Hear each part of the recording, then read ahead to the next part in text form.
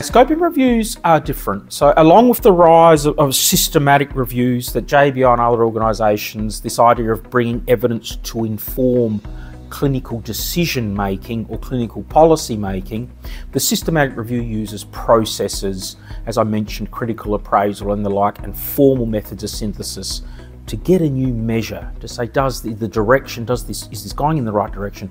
Is it beneficial? Is it better than the alternative? In that process, and as a part of that, doing that has always led us on to other questions, other research that we should be doing, or potentially where we need more research. The scoping review has really reshifted some focus to that latter point and doing it more systematically.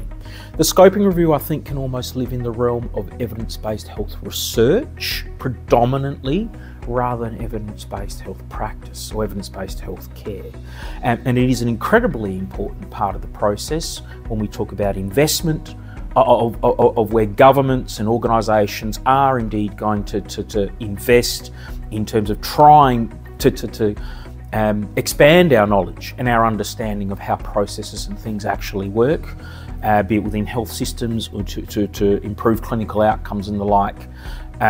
We need that type of research done in any particular field to then head us in the right direction. And I think that idea of creating a broader picture is really the realm of the scoping review that is quite distinct from that of the systematic review.